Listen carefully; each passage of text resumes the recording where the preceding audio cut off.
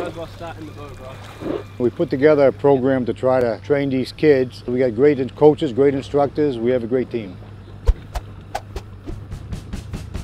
Swampy Bouchard here at the World Barefoot Center. My position here is I kind of manage the place, part owner, work with all these kids and work with the top skiers in the world.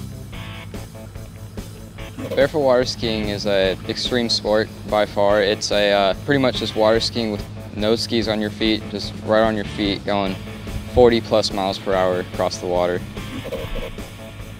The easiest way to explain how the water feels is it basically feels like a hose is just spraying right the bottom of your foot. A lot of people think it hurts, but it doesn't hurt at all. Some of the falls going at the faster speeds feel like you're hitting cement, but that's okay. The adrenaline is what's worth it. Lexi is the current junior world champion, girls world champion. She won it last year. She won all 4 gold medals, the overall jump, slalom and tricks, plus she won the team gold medal. She was just incredible.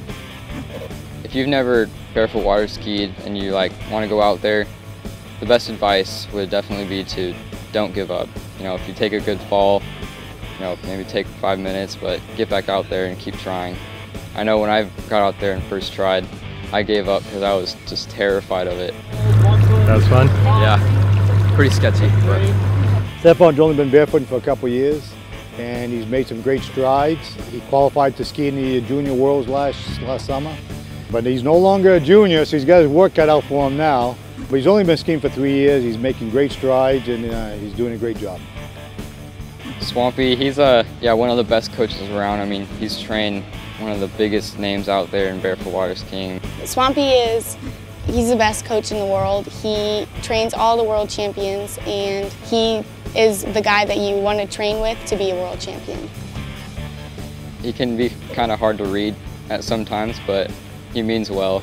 And like he always says, he's a big teddy bear, so. I love it. It's just absolutely awesome. You know, we have great kids.